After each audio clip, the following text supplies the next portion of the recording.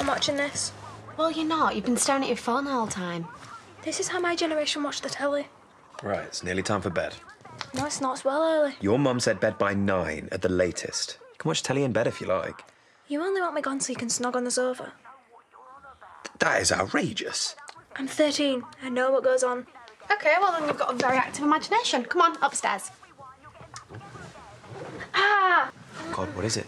My leg really hurts. I don't think I can walk. Sweetheart, I suppose she could stay up a little while longer. Do you think you could get me some more crisps? No.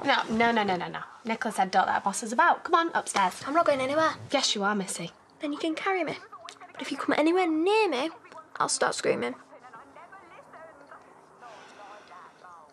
I'm so sorry. I didn't think it was going to be like this.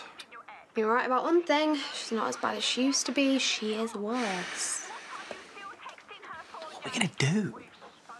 We're going to hit her where it hurts. Oh my God, a spider! Where? Oh, you can't do that. Oh, you can have it back. You just need to come upstairs first. You can't do that. Yes, I can. And I'm going to tell your mum just how rude you've been tonight. Tom, tell her. Sorry, love. It's time for you to get ready for bed. Fine. But I hate you. Yeah, I'm not keen on you either. Psycho. Brat. She's horrific. I heard that.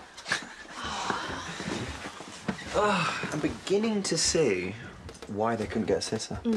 But look, we've got the place to ourselves. Yes, finally. No kids, no Rishi, just us. Come here. Stop right there. I was being polite. You were flirting, you all and everything she said, and believe me, she wasn't even funny. Hey, guys. You're back early. Yeah, well, we were going to have a few drinks after dinner, but Jimmy thought it was acceptable to throw himself at a waitress, so... I'm getting the kettle on. How was everything? Kids weren't too much trouble, I hope?